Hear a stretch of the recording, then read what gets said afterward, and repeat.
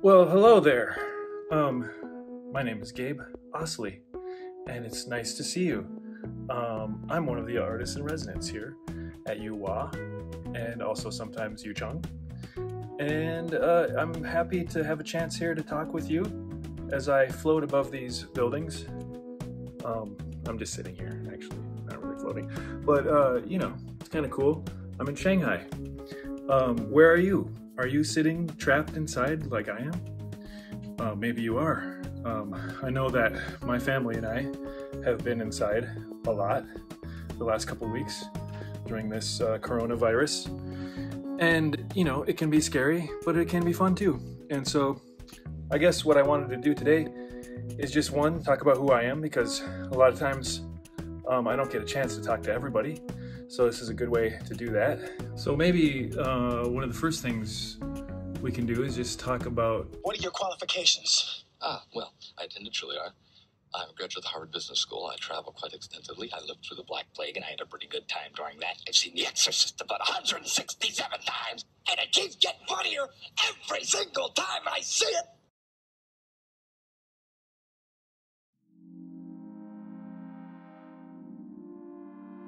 Where do I come from?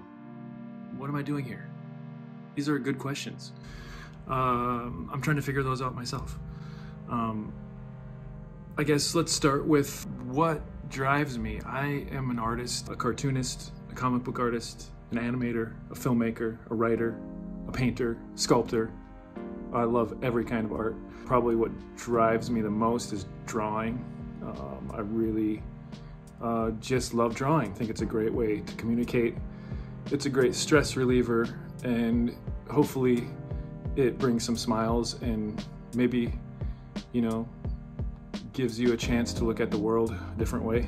I know that a lot of my favorite artists are people that just love drawing. So that's where I start. What I would love to do is show you some of the stuff that I'm working on right now. A lot of the things that I'm doing are, ways to deal with this stupid coronavirus. We want it to go away. So where am I from? Where am I from? I'm from the United States. Born in Minnesota. Went to school in Savannah, Georgia. Studied comic books, sequential art, animation, storyboarding. And then I went to New York City for a little while. And I worked at an illustration agency there for children's books. And that was a lot of fun, but it didn't give me very much freedom. And what I love to do is draw my own stories, create my own characters, things like that.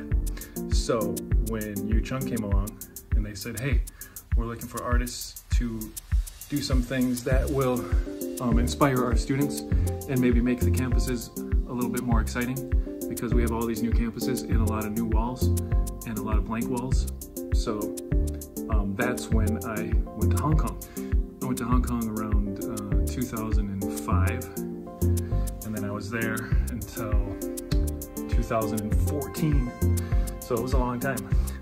And then we went back to the US. So my wife and I both are artists in residence, and she also went to Savannah, Georgia, went to New York City, and then went to Hong Kong. And she's a painter. Well, she's making video right now, so you can just watch hers, and she will tell you everything that you need to know about her. But let's get back to me, what's important here.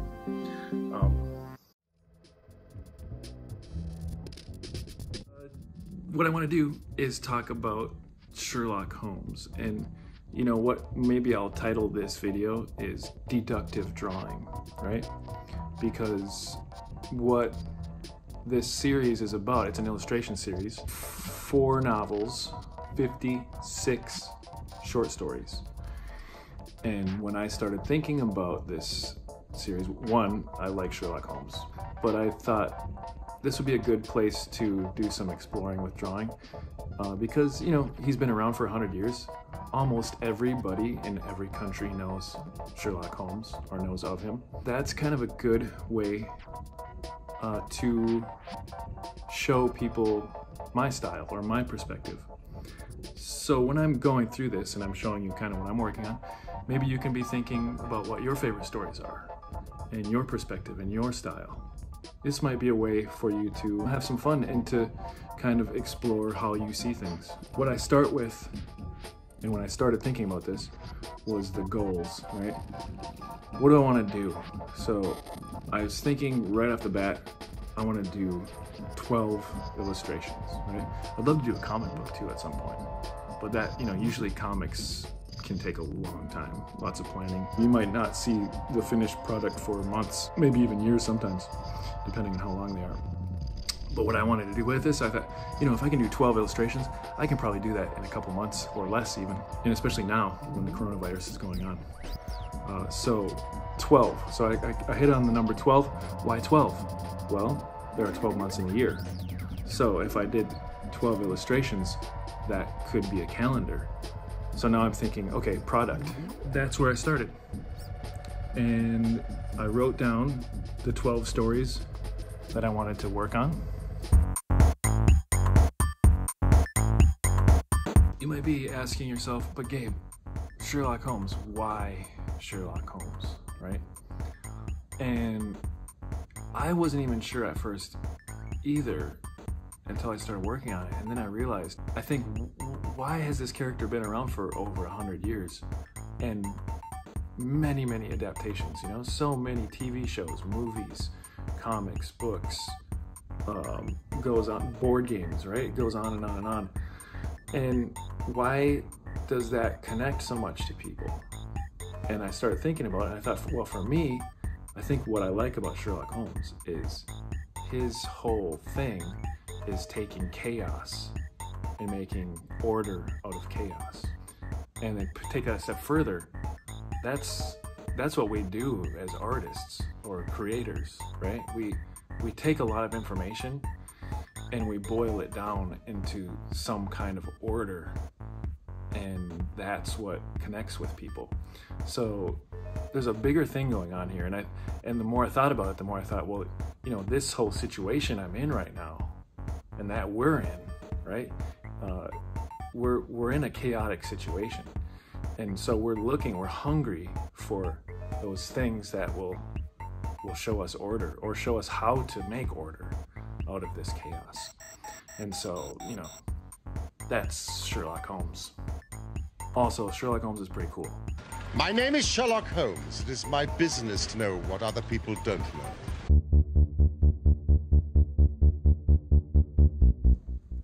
Okay, well, that's probably enough from me right now.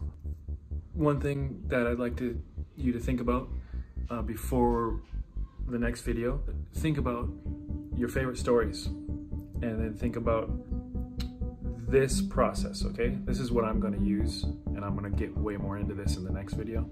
But first, what's your goals, right? What story is it going to be? So let's example, Harry Potter, okay? I'm going to do a Harry Potter series, a series of all of the book covers, okay? So what is that, 8? I think that's 8. And so that's my goal, okay? Goals. Second, you're going to start researching. We're going to get a lot more into that next phase. Then you're going to gather reference. You're going to draw. You're going to ink it. And you're going to color it. And then you're going to release it. So we're going to go through each one of those. But for right now, until we see each other again, just start thinking about, what do you want to work on? What's your goals? I'm excited to see what that is. Leave some comments underneath this video, or however I'm going to publish this. I'd love to talk with you. Just let's start jamming ideas. Hope that you have a good time being inside. Keep wearing your masks. Stay safe. Wash your hands with soap and water. And we'll talk to you very soon, all right? Bye-bye.